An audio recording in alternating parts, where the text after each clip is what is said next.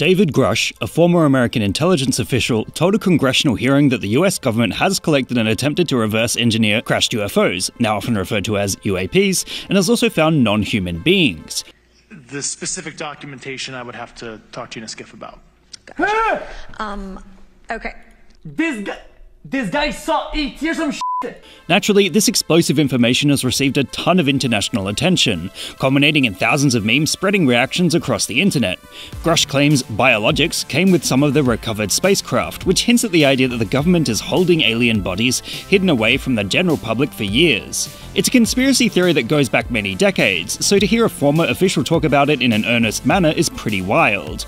That being said, skepticism of this confession abounds, as the man admits he has not seen these things with his own eyes. He just says that he's gathered the information by talking to others, and as such it is difficult to prove it without him sharing photographic or video evidence. He says that he was informed, in the course of his official duties, of a multi-decade UAP crash retrieval and reverse engineering program, to which he was denied access. Whether or not the truth is easily determined doesn't matter, however, as the internet loves UFO and alien memes, and of course a good old-fashioned government conspiracy beat-up. The idea that the government is hiding something big just seems to be too tempting to pass up, especially with the millions across the world who fanatically follow hints of alien life and UFOs. This ultimately culminates in billions of memes not only supporting this idea, but also satirizing and ridiculing it, pushing the thought that there is other life out there into the mainstream.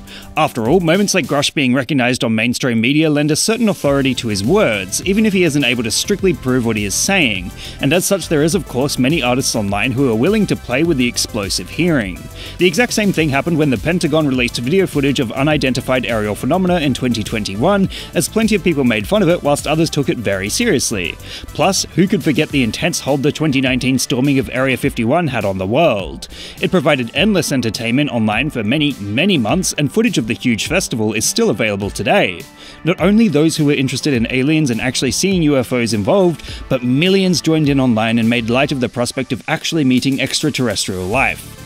Ultimately, the question of whether or not we are truly alone in this universe is one of the biggest puzzles humanity faces, and as such it makes sense that we'd reflect that in our rapid production and consumption of visual edits and clips known as memes. What meme would you guys like me to give a lesson in next? Let me know in the comments below. And remember, like and subscribe!